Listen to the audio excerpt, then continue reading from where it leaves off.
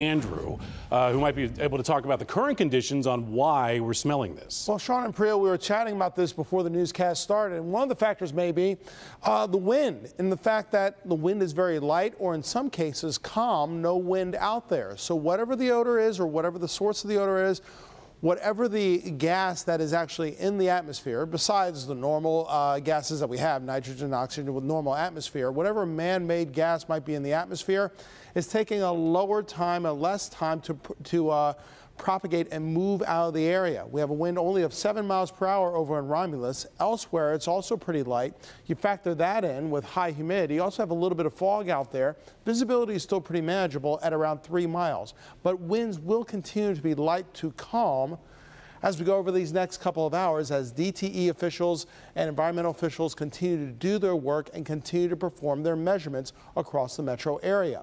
Temperatures right now mostly in the middle 30s, still above freezing, as we talked about last night at 11 o'clock. Temperatures hovering right around the same marks they were last night, mainly around 40 degrees farther north, but generally in the low and middle 30s elsewhere. It feels like it's around freezing or a bit more. Later on today, we'll see temperatures rise into the 40s, so thawing continues. There may be a little drizzle here and there as well. Sunrise this morning is at 7:45.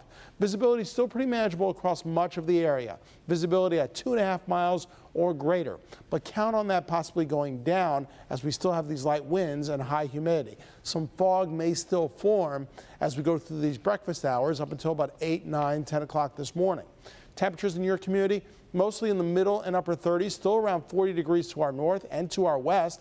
42 right now over in Howell, while it's 35 over at Metro Airport.